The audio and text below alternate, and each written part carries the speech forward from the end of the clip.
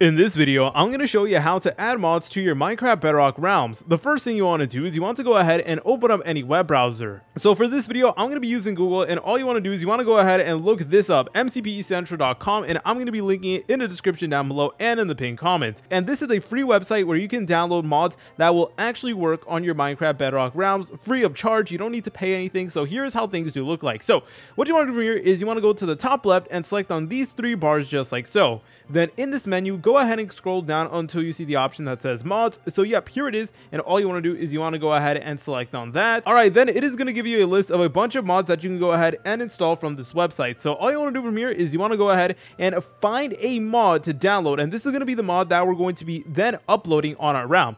So for this video, let's go ahead and work with the biomes add-on. So typically, it is going to give you a bunch of information about the mod itself, some images and stuff like that, but all you want to do is you want to go ahead and keep on scrolling down until you see this download link right over here. So it is going to say download here, and sometimes there is like a blue link as well, and you just want to go ahead and press on it just like so. Then it is going to bring you to a download page that looks something like this. Now, I want to make something very clear. Every single download link or download page is different. So what some add-on creators do is that they make you watch advertisements first and then give you access to the add-on just so that they're able to get compensated for their work. So I just want to be as transparent as possible with you guys. And also, all the advertisements from the link go directly to pack creators, not me. That is also something else I wanted to say. But anyways, all you want to do is you want to go ahead and just download it just like so. Alright, so once that's downloaded, all you want to do is you want to go ahead and open up the Google Play Store just like so. And if you're on iOS, you could technically do the exact same thing using your file manager app, but for Android, you will need to go ahead and install this app. So all you want to do is you want to go to the search bar and type in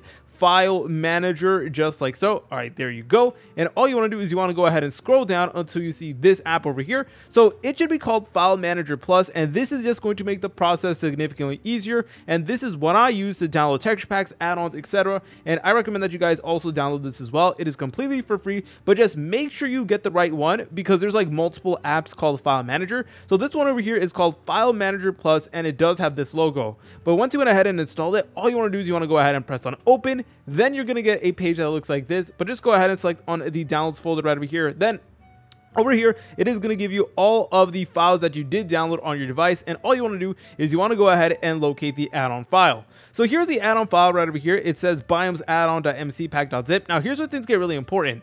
What we need to do is we need to go ahead and long press on it just like so. Then in the bottom menu, we need to go ahead and select on name.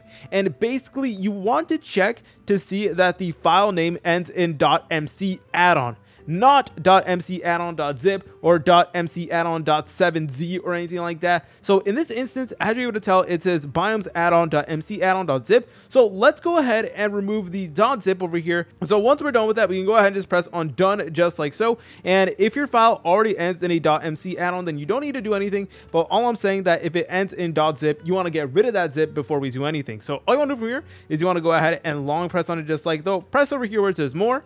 Go ahead and press on open with. Then go ahead and select on Minecraft. You may need to go ahead and scroll down if this is your first time ever using the file manager app. But anyways, guys, it is then going to go ahead and load into Minecraft really quickly. Okay, so what you want to do from here is you want to go ahead and press on play just like so. And what we need to do is we need to create a new world, and then we're going to be uploading that world to our realm. So let me go ahead and show you guys how this process looks like. So you just want to go ahead and create your world like you normally would. You can set it to survival creative. Obviously, where it says experiments, you want to go ahead and turn all of these on right over here. And you want to make sure you turn on both the behavior pack and the resource pack of the add-on that you did just download. Then you just want to go ahead and press on create and press on create anyways. All right, so as I mentioned previously, the first thing we're going to be doing is we're going to go ahead and just create the world over here. And then once we confirm that the add-on does work, then we're going to upload it to our realm. Alright guys, so here we are in our Minecraft Bedrock world, and as you're able to tell, things look absolutely amazing. Take a look at this, guys, over here. It honestly looks absolutely beautiful. So now that you confirm that your add-on does work, let's go ahead and upload it to our realm. So to do that, all you want to do is you want to go ahead and just go back to the main menu, go to the realms tab, then locate the realm you're trying to work with. So this is the realm we're working with, and all you want to do is you want to go ahead and select on settings. Then you want to go ahead and just load into any of these slots over here. So basically what you need to do is you need to replace one of them. So let's just go ahead and press on this one, and then you just want to go ahead and press on edit world. And then what you want to do from here is you want to scroll all the way down until you see replace world, and you just want to go ahead and press on that. Now keep in mind, before you do this, it is going to replace the world that is currently on that particular file. So if anything, please go ahead and make a backup of your worlds just in case, because the last thing you want to do is replace a world that you actually want to play on. All right, but once you went ahead and made sure to back up any worlds that you want to keep, all you want to do is you want to go ahead and press on confirm. Then you want to go ahead and just select on the world that you did create with the add-on. And now it is going to begin to say export in progress right over here. Then it is going to begin uploading the world files, which is honestly so cool. I'm really excited about this, guys. All right, once you're done with that, and then all you want to do is you want to exit out. Then you want to go ahead and press on play and load into your realm. All right, guys, and here we are in our Minecraft realm, and as you're able to tell, the add-on is actually working. And then as you're able to tell, we can go ahead and invite all of our friends over here and basically do everything you normally would be able to do in a Minecraft realm. If you guys found this video helpful, make sure to leave a like and subscribe. I'll see you in the next tutorial.